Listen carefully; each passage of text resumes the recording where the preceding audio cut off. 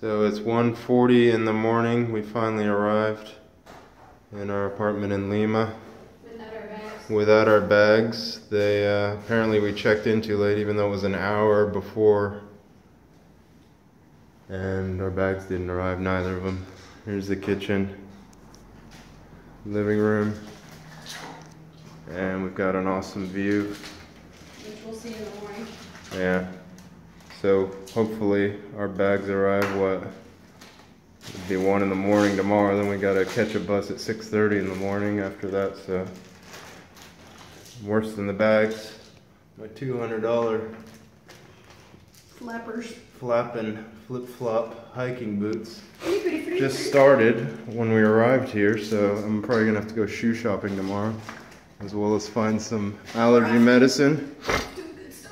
Yeah, my allergies are killing me right now, and I didn't take anything before we left, so pretty much a nightmare right now. But yeah, here's our bathroom. Very nice modern place.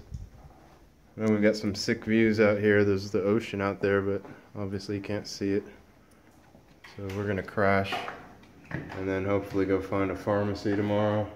I'm gonna have to go buy some damn hiking boots.